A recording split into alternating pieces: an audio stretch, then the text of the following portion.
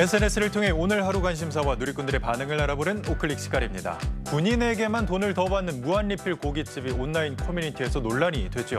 그런데 이와 반대로 군인에게 음식을 더 푸짐하게 내주는 식당이 있어서 화제입니다. 우클릭 첫 번째 검색어는 곱빼기로 군인 차별하는 식당입니다. 최근 군 관련 제보 창구인 페이스북 페이지 육군훈련소 대신 전해드립니다'에서는 훈훈한 사연 하나가 게재됐습니다. 글쓴이는 군인이면 메뉴 곱빼기 서비스 주는 철원 맛집'이라는 짧은 문구와 함께 강원도 철원군에 위치한 한 중국집 메뉴판 사진을 공개했는데요. 짜장면 5,000원, 볶음밥 7,000원으로 음식 가격도 저렴한 편이었는데 무엇보다 메뉴판 한쪽에 자리 잡은 안내문구가 시선을 끌었습니다. 짬뽕 주문 시 프라이 추가 서비스, 군인 학생 곱빼기 서비스'라고 적혀 있어 사장님의 따뜻한 인심이 느껴졌는데요. 군인들이 너무 많이 먹는다며 추가 요금을 받은 고깃집과 비교하면서 사람들의 칭찬이 쏟아지고 있습니다.